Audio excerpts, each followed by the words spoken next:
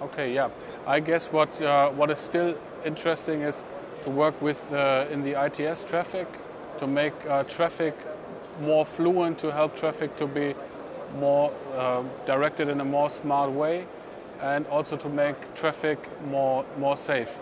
Besides traffic, I think in the field of logistics, there's a lot that can be done in order to make life easier, and as well in classical security, where it comes down to personal security, safe homes, and at least a better living.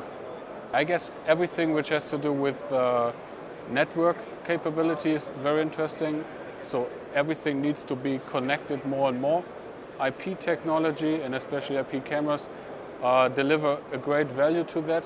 We also believe that aside the classical IP cameras that are used for industrial applications or in other countries in different applications already may contribute to this as well. For us, the market drivers are especially the technology which we can use to make the technology more affordable. That yields in, for example, make cameras more affordable, and then they can be used in more applications, for example, in kiosk systems, in entrance systems, but also for recycling, for bottle refunding and things like that. So our main driver at the moment are sensors which can be higher integrated in order to make things more smarter.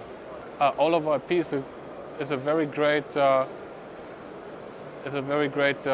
show that we participate first time with our own booth. We see it's a very good success, and for a company from Germany, it helps us to get nearer and better to the Russian market, and we already see that this show or this opportunity gave us lots of new contacts that we can use in order to broaden the business. So we like that we can be very successful with all over IP.